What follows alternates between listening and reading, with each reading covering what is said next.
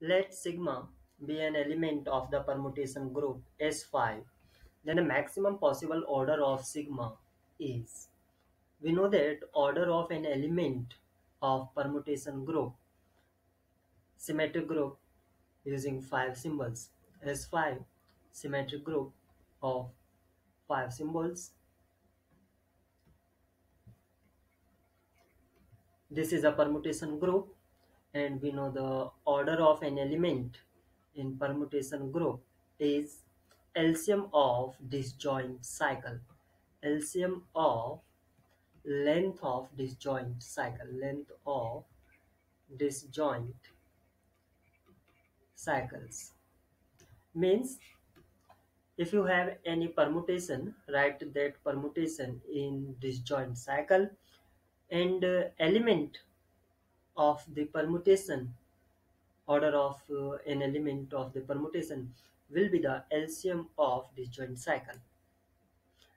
So this is S5, and order of Sn, normally order of this Sn is n factorial, means order of symmetric group is n factorial.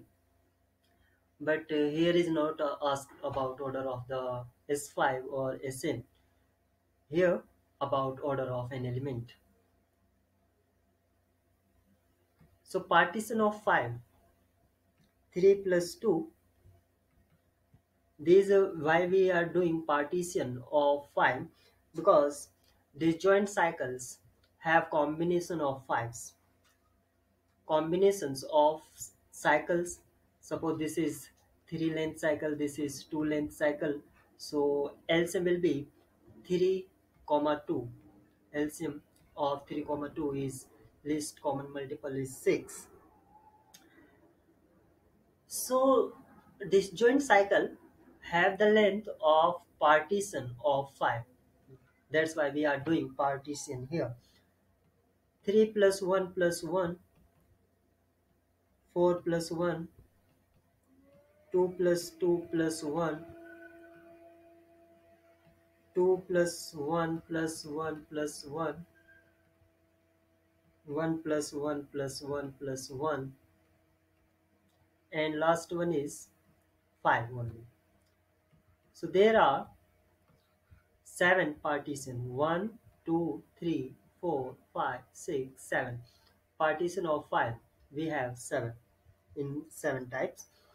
So element having order is equal to LCM of 3 comma 2, this is 6.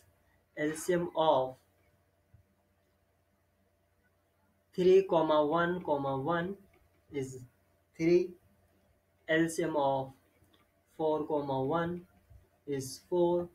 LCM of 2 comma 2 comma 1 is 2. Again LCM of this one is 2. LCM 1 and LCM 5. So maximum LCM is possible 6. So order of an element with maximum possible order is 6. So option B is correct.